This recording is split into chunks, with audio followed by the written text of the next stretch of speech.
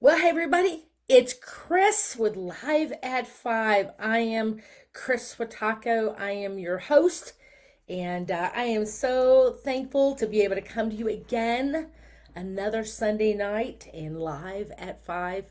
Hey, put in the chat where you're from, even if you're watching this on a rerun.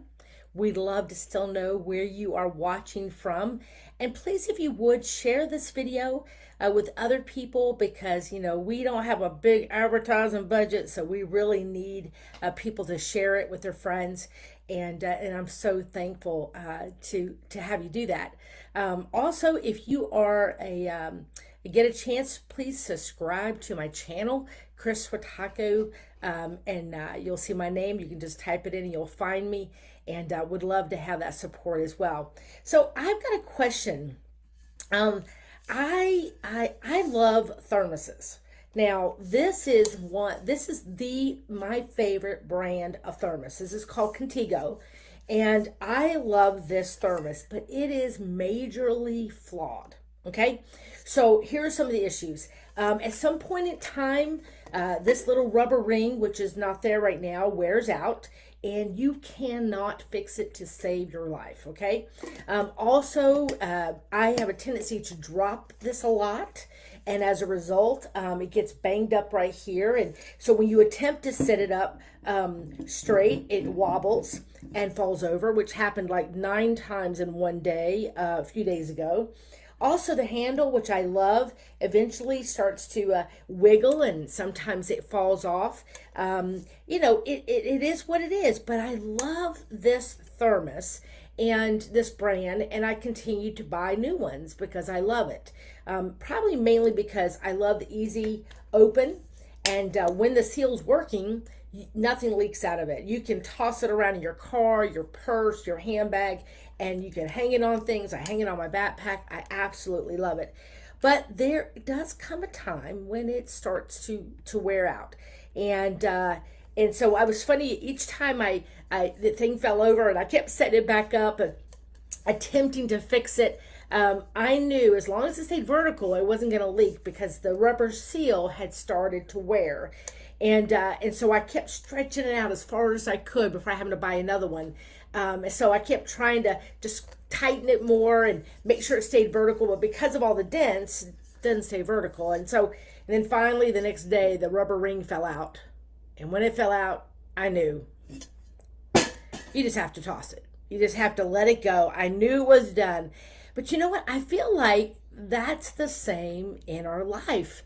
Very similar. When something starts to wear out, we might patch it, right? Like an old pair of jeans, some of us really love our jeans or love an outfit or something that, a coat or something. And I remember I bought a goose feather type coat and it had a little tear or some type of feathers, maybe not goose, but anyway, feathers. And I just put a piece of tape over that cut because I love that coat and I wasn't going to get rid of it. Maybe you have an old chair that you've covered. I found I have this wonderful footstool that I love, and instead of patching it, I just got a new cover that stretched over it, Or maybe you repaint something as it starts to wear down. You just repaint it, and that's what you can do. I kind of try to do that with that Contigo mug. Do you have something that you love that you keep fixing? Stretching out its life? Put that in the chat. Do you have something that you love that you keep trying to fix no matter how many times it breaks? You keep, or attempting to break, it's starting to wear out. You keep fixing that. Put that in the chat. Now, when something breaks, we might try and fix it. But, like maybe a glass in a picture frame or your car or even a relationship. Because when it's broken and it's something that you care about and you love, then you're going to attempt to try to fix it if it's fixable. Are you a fixer-upper type person? Are you one of these people that buys a house and loves to turn it over, loves to do all the things that need to be done to flip it, to then resell it? Or maybe you buy stuff on Facebook Marketplace or at thrift stores and you repaint it and give it a new life. Is that the kind of person you are? Or you just rather buy a new one and say the heck with that? I'm kind of more, well, I guess it depends on what it is, whether I want to fix it. Over the years, I have broken more coffee mugs than I can count.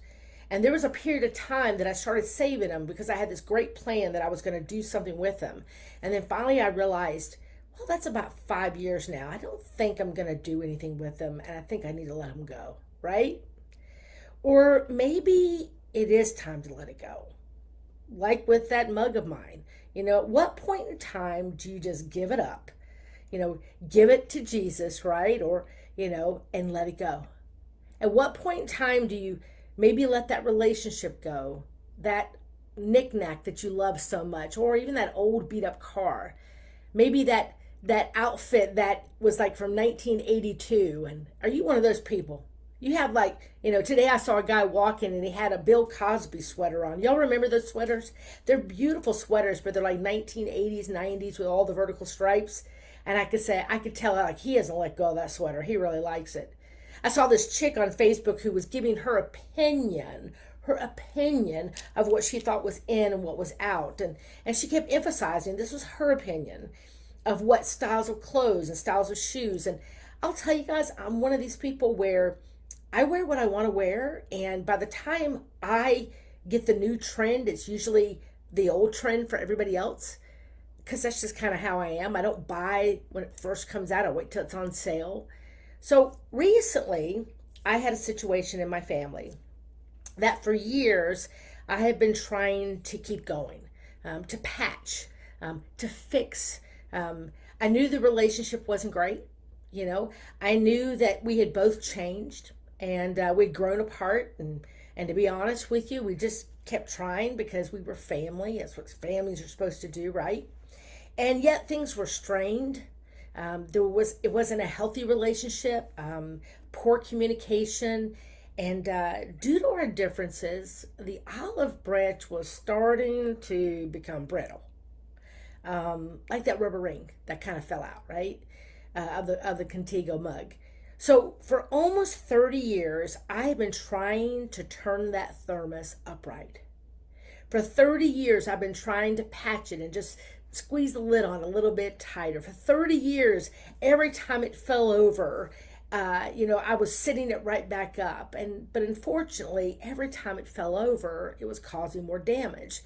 And eventually, there's enough damage to where it's not really fixable. Now, I don't know about you, but how many times have you continued to patch or fix something? Or do you just let it go? Do you either start over or move on? What about you? Well, today's message, God reminded me about the importance and the value of reconciliation related to this Contigo cup. Now, what's funny about the Contigo mug, when it kept falling over, this was on Wednesday, I was doing a single women's night at my church with my friend Michelle. And we started laughing because I literally, no matter where I put the mug, it would get kicked over. And I said, there's a sermon in here. There's a talk in this. And sure enough, there was a talk. And so I was praying and asking God, what does this have to do with relationships? Because relationships do need patches sometimes. They do get worn out. There is a strain. There is problems, right? And there are times that they become broken. Friendships that didn't work quite out, romances, don't get me started there, right? People you work with, people you go to church with, and of course, family, the hardest ones of all. And so I was praying and asking God, when do you keep trying? At what point in time do you just let it go? How many times do you patch something? How many times do you reach out to somebody? How many times do you continue to try to bring people back together? At what point in time do you let go? Well, to be honest with you, that's between you and God. That's between you and God for sure. I can't tell anybody when that point is, but God did give me 3 aspects of reconciliation that I want to share with you that I've applied in my own life. The first one is you reconcile. There are times that you have to reconcile. You want to fix something. You want to patch it. When God is saying, listen, there's a greater good in what's going to come from this than the opposite. And so maybe he wants you to draw closer to that person because Maybe God wants you to change, sandpaper, rubbing, that person rubs it the wrong way, and it makes you stronger. Or, maybe you have to continue to work together and you have your job or you're serving in ministry together. And there's a greater purpose for you to reconcile because of what God wants to do. I am so blessed to have a wonderful retreat team that I, technically serve over, but we really serve together. And it's our Labor Day singles retreat. It's our team, and we work on this thing all year long, not just the weekend of. But the reality is, when the weekend gets here, we can get stressed. We're sleep deprived and emotionally deprived, and we might not get a meal, and we're running around, and we're trying to administer to all these people, and they've come from all over the country. And sometimes you get a little stressed, and sometimes you say things you shouldn't say, and you can definitely hurt someone's feelings. And so we know that the goal of the enemy is to divide us. He knows your weaknesses. He knows when you're tired. He wants to come in because he would love to break our team apart. He would love to destroy our Labor Day retreat. So we know the goal of the enemy, but we have to remember the goal of God. I believe the Labor Day retreat is here for a long time, and I'm believing that God wants us unified.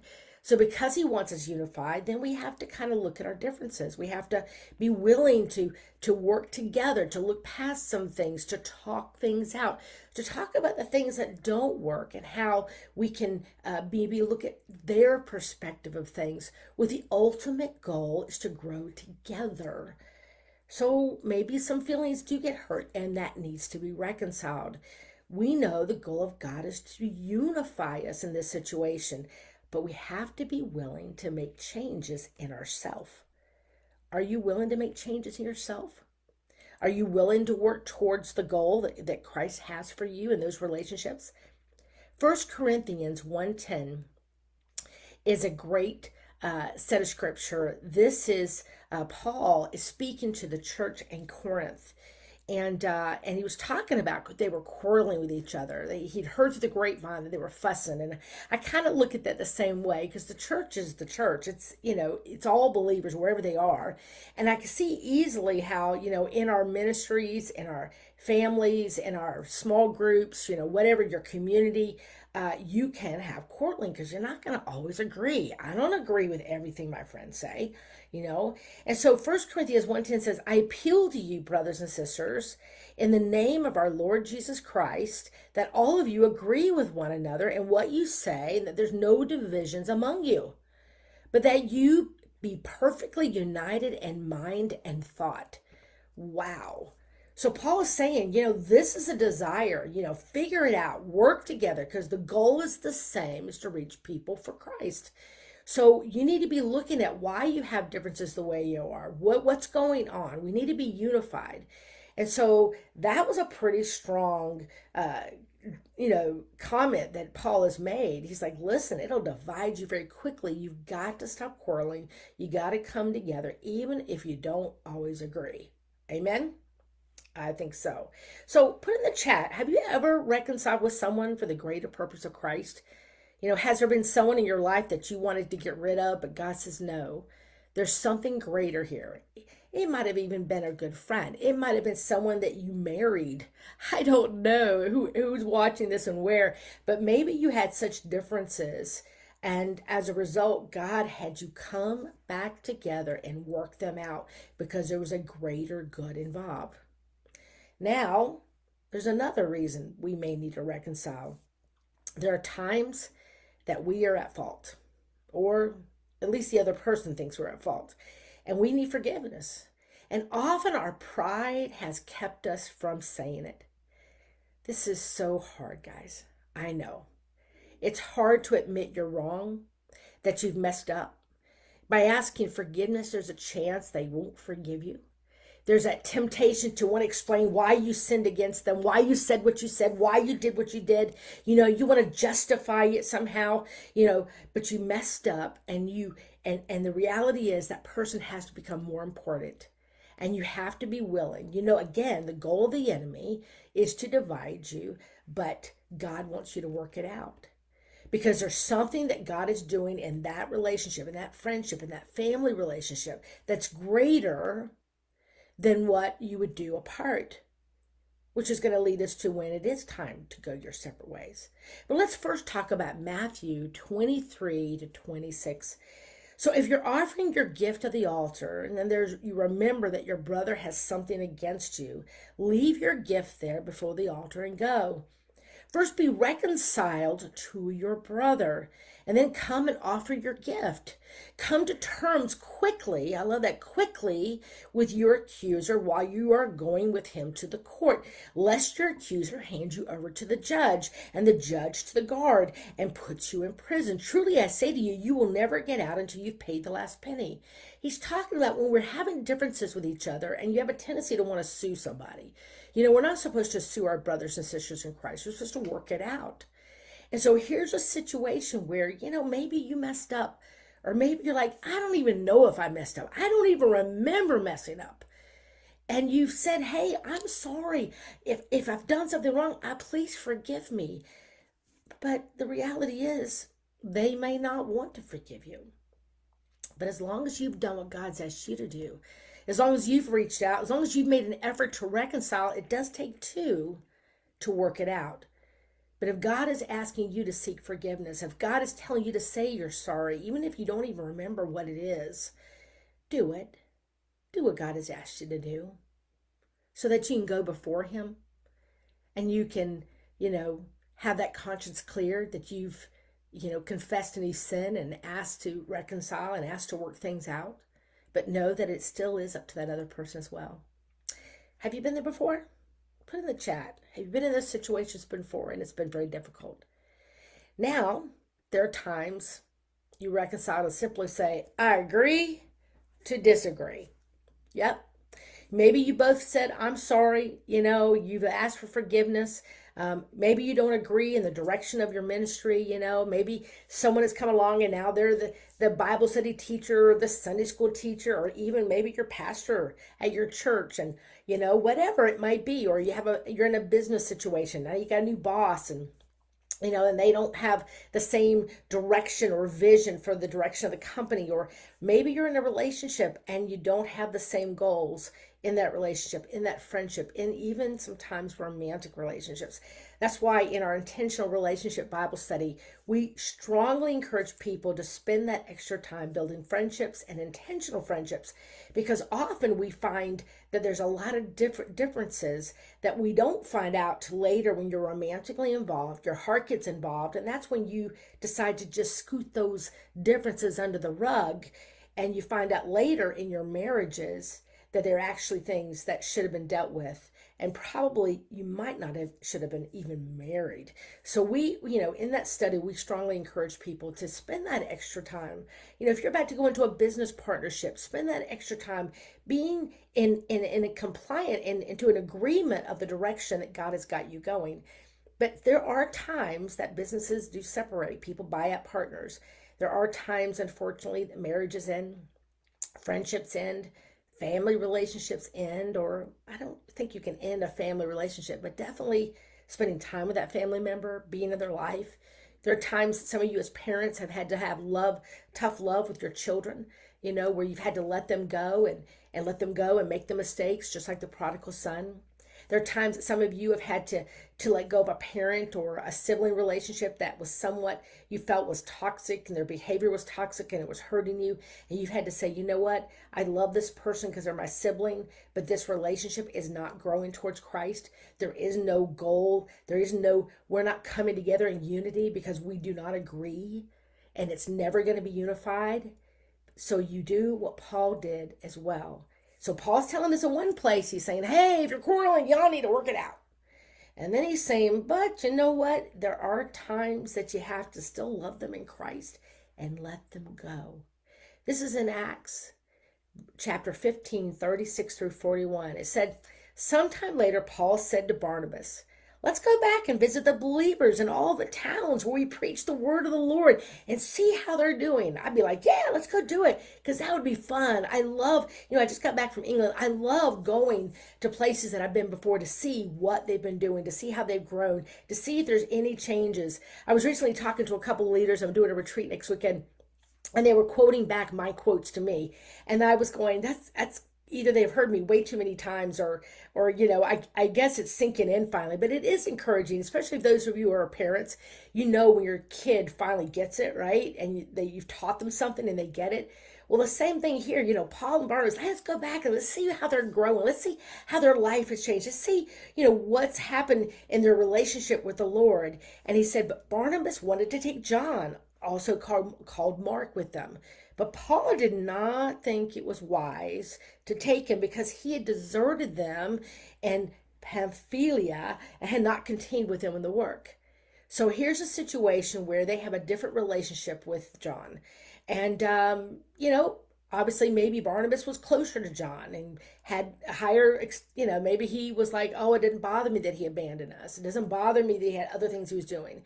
But for Paul, who's built a little bit differently, and I would have to say I'm more like Paul, I have structure. I have an expectation. And while I have lots of grace and I can extend grace, especially when you work together for a while, there are point in time when, people don't follow through. They don't show up. They're inconsistent in their walk, that you do need to release, because it could affect the ministry. And so I don't know exactly about John Mark. I don't know all the details and the circumstances, but whatever it was, Paul's like, no, I don't agree. I don't want him with us. And so they had such a sharp disagreement, verse 39, that they parted company. Wow, Paul, you just said, don't try to quarrel, work things out.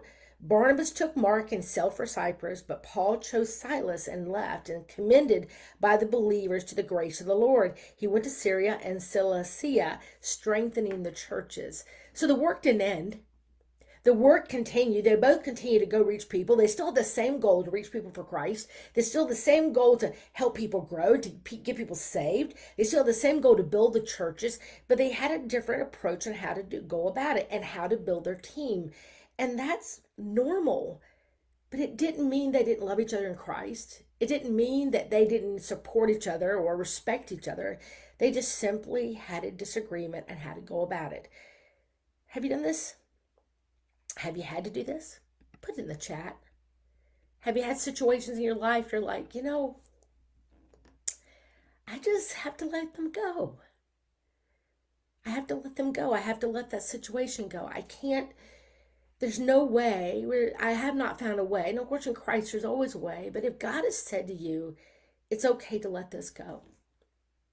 If God has given you peace to let this relationship go, if you're not in agreement in the direction and the vision, if you're in a relationship with someone and then you realize that what they think and the expectations are totally in a different direction than you, it doesn't mean they don't love God or you don't love God. It just simply means you're not going in the same direction.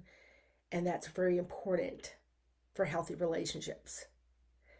Or maybe you've witnessed to someone over and over and over and over, and finally you're at a point to where, they're starting to pull me down. Their lack of commitment to Christ, their lack of wanting to get saved, their lack of wanting to hear anything about God and Scripture is starting to wear you down. It's starting to cause an effect on you in a negative way. And you're finding yourself getting angry. That's a time to let go. Are you that person maybe is watching this and, God wants you to accept him. You want salvation, but for whatever reason, you're still holding back. And people that are around you that have loved you, people are praying for you, they've reached out to you. I had a lady I met this morning at church, and she said that she was going to a denomination that she felt that it wasn't about relationship with the Lord. She goes, I desperately wanted and hungered for God. And my husband and I started going around looking, and we found the church that we believe is speaking the truth.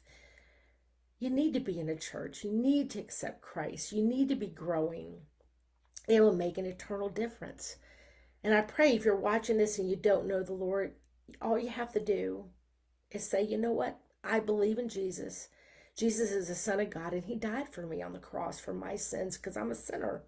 I make mistakes. I'm a sinner, and I need a Savior to forgive me. He wants to forgive you. He wants you to accept his free gift of eternal life. He loves you. He has not forgotten you. He knows what you're going through. He knows the secret things. He knows the hurts and the pains. He knows every part of your body, everything that's ever happened to you, and everything that's ever happened to you. Won't you just give your life to him? Christians, being a Christian is not always fun. There are hard days.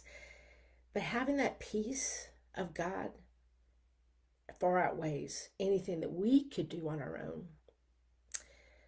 The last set of scripture is, bottom line, is we have to trust. There have been many times when I've had to let go, and later on that person came back into my life.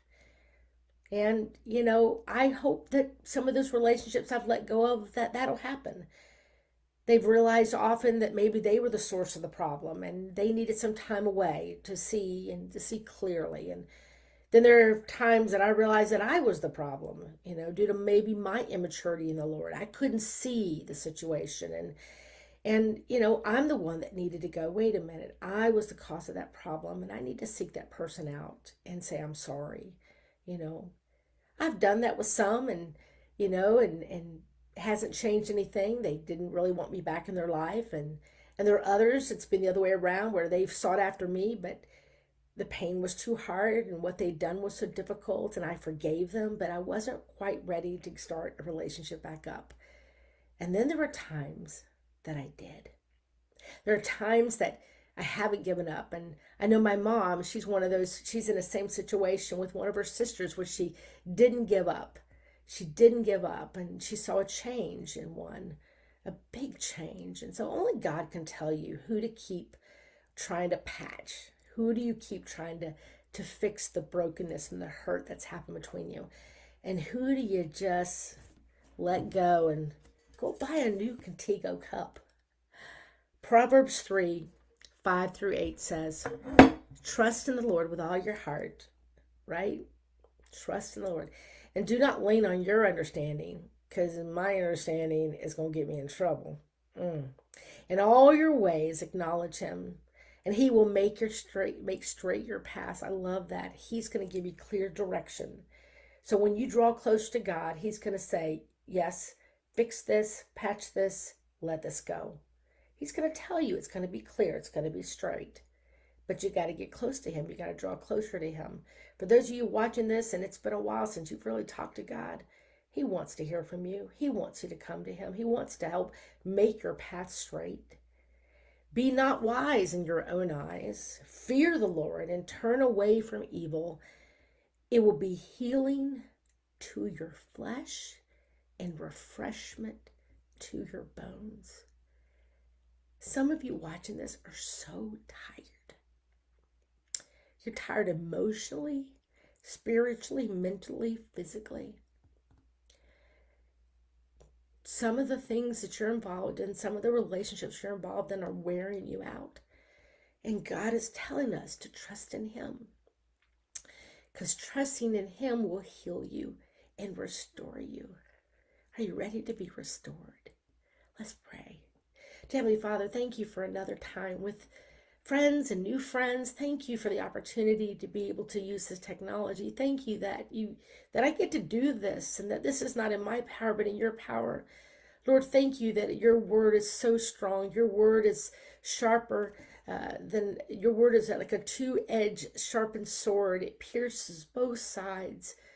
Lord, thank you for that. Thank you for your word, and your word is our life. Your word is what gives us our strength. Your word is what gives us our direction. You are the word. Thank you for choosing us, and I pray everyone watching would choose you.